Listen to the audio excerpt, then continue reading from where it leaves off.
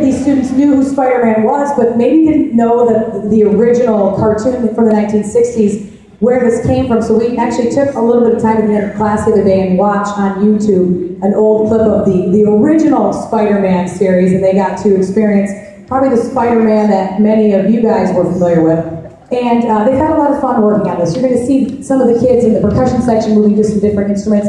We're actually going to have some drum set on this one and some keyboard bass and some different cool things that they've got to experiment with a little bit. So this is the theme from Spider-Man.